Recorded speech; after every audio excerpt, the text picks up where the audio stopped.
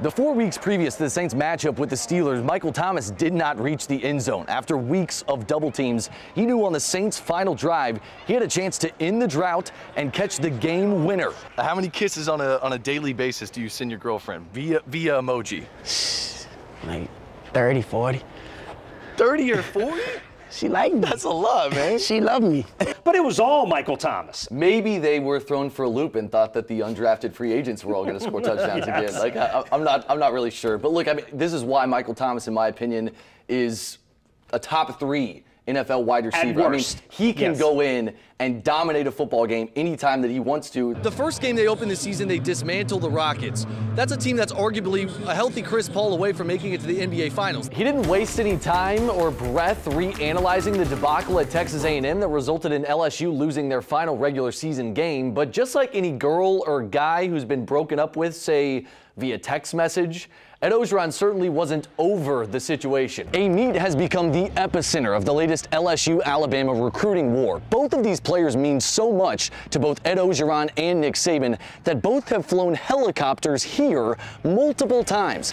Now, look, I asked LSU officials after the game, is there any situation you've seen where you've sent film to the SEC office that could overturn a situation like this and make Devin White eligible for the first half against Alabama? They said they've never seen a situation like that. I can tell you, it felt like it was in the 40s. Bell Chase head coach Stephen Myers was in shorts. He said in his 30-some-odd years coaching, he said he's never worn long pants on the sideline. It was a part of the mindset. Well, Joe Este is the native New Orleanian who attended Bonneville High School, and he is now a rookie NFL hopeful with the Tennessee Titans. His dream has always been to reach the National Football League, but due to incredibly heartbreaking family circumstances, he's now looking after and protecting more than just his own dreams. Andrew Doak has more from Marrero. Shoulders up strong, shoulders up strong. In the heat and humidity of the Louisiana summer, Joe Este is battling more than just the sizzling temperatures. Este is a long-shot rookie, hoping to play on Sundays. But that's merely a small part of his fight. I have never met anyone like Joe in my life until I met Joe. Keep that knee height the same.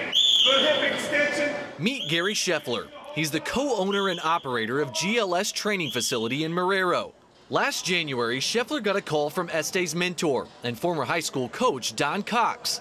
He needed a favor. After finishing his career at UT Martin, Este needed somewhere to train ahead of his pro day. Cox asked Scheffler if he could take him on. Of course, Scheffler obliged. But the connection that followed between Este and Scheffler felt like fate. 2 weeks into training together, Scheffler innocently Googled Joe Este's name. His harmless hope was to find a simple photo of Este in a UT Martin jersey so they could promote it on one of their social media sites. But what Scheffler discovered next was a story, one that stirred his soul. I get this story about him adopting his nephews. During his first semester at UT Martin, Este received a phone call from his mother, Candrace Este. But one day she called me and she was like, son, I can't do this. You know, I'm like, do what? She's like, I can't take care of the boys no more. You know, and it was a devastating moment for me because it was like, okay, now what? They don't have nowhere else to go. His mother had been taking care of his sister's children. His sister has not been a part of their lives since she struggled with substance abuse. At 22 years old, Este was considering throwing in the towel on his football career. That's when Cox, the man he calls Pops, stepped in. Well, his coach called me at first, was like, Joe's going through some problems. He's thinking about quitting because of his nephews. No, Joe's not going to quit. We're going to find a way.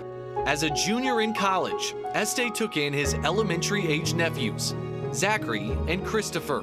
Probably one of the biggest challenges I faced in my life because not ready to be an adult, you know, not looking to be an adult, not looking to, you know, be able to take care of two little guys every day, you know, at a high level. And that was just the first part of the heartbreaking news Este would receive from his mother. I got a phone call from a lady crying, you know, I didn't know who it was, but it was my mother.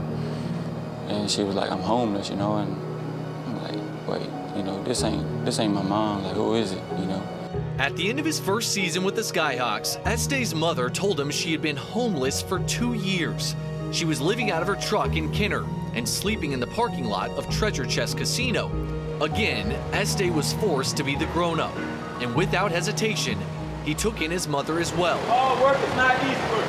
Fast forward to now, Este is providing inspiration to more than just his nephews and his mother, but also the personal trainer in Marrero, who was simply helping a friend who had asked for a favor and wound up needing Joe as much as anyone else. When I started reading into it and the situation and all, it really struck me in my heart, like, because of my situation, I'm in recovery also.